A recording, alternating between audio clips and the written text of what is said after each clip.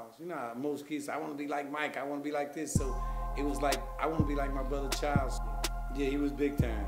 And he was doing real good because I seen him riding around in nice cars, Cadillac, two-seater Sevilles, Cesspool, all that.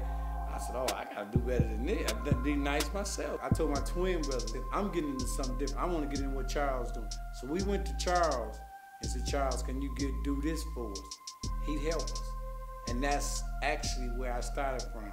And then once we kind of ended the gang stuff, then we decided to do something small. It was marijuana.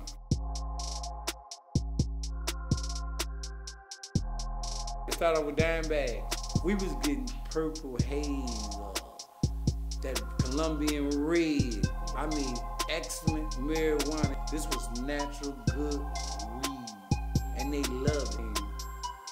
After the dime bags, and we moved to like quarters and half a pound. Then next thing you knew, we started selling pounds and pounds of reefer. One level left to another.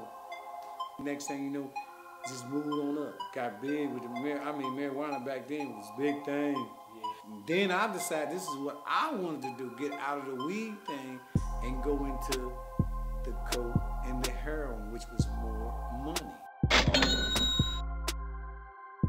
I've been doing it I've been selling drugs since I was almost, I'd say about 16 years old. I got indicted when I was 28 years old because I had been running for like 10 years. That's why I say the money that I made, where some people would get in it for a year, 2 years, the feds would come in. But my thing was so like covered up because the police officers just was around me. I felt a little more strength now. I'm married to the man's needs, you know what I'm saying? He was so powerful in Detroit because my wife was more vicious than me. Kathy. I was scared of her. I mean, my wife got into it because I found out she was getting high. So I said, you can't be up under me getting high. So me and Cohen put her in the clinic. Yeah, the drug thing was a big epidemic. I mean, it's worse back then to me. It was worse then than now. It was crazy, man. That pipe was a bad boy. Yeah, I'd rather hit a woman on heroin than on that pipe. Shit, she'd do anything for that pipe.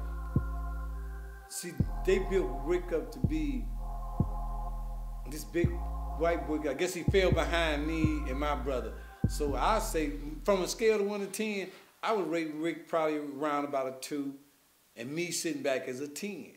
He took orders from me. You feel me? He took orders from me.